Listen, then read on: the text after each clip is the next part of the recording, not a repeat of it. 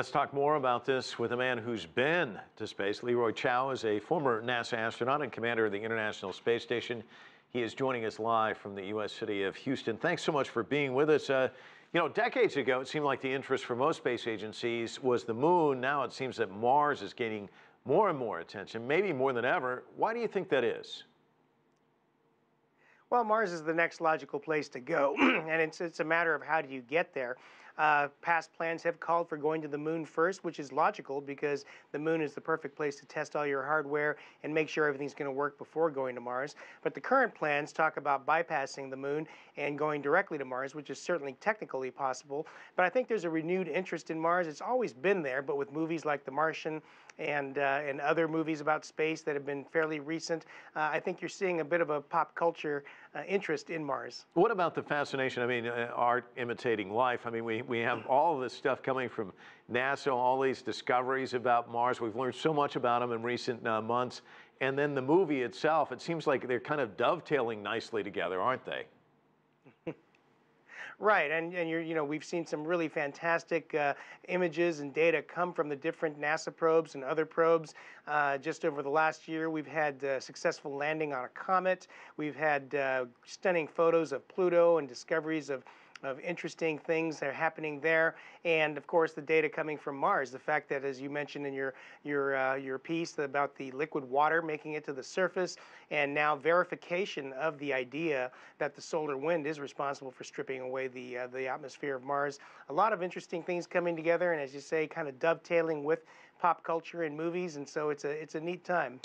China is among the countries looking to get to Mars in the next 5 years. You visited China's Astronaut Research and Training Center. I think that was back in 2006. How rapidly is China developing its space program, would you say? Right. In 2006, I was the first American invited and allowed to go visit the Astronaut Center of China, and it was very interesting. I got to meet some of the first Chinese astronauts. I got to know the then director very well, and I've been back to the center several times since then in the intervening years. So China is moving along at a nice clip. It's a very measured clip, but they've accomplished new things with each manned mission. And as you know, they've accomplished EVA, the ability to do spacewalks, also showed they could dock to a small orbiting laboratory. And so they're coming along at a very reasonable pace. The unmanned side, the U-2 lander over on the moon, the rover, was enormously successful, and I'm sure a lot was learned from that. And as you pointed out, in 2020, China plans to land its own rover on Mars. So the space program is coming along at a nice clip, and I believe that it's kind of an open secret to all of us that China does have interest in sending its own astronauts to the moon. So I would like to see an international effort to go back to the moon that includes all of the spacefaring nations, much along the lines of the model that we use today for the International Space Station. Well, as an astronaut, I mean, how much would you be chomping at the bit to get an opportunity to either go to the moon or Mars, for that matter?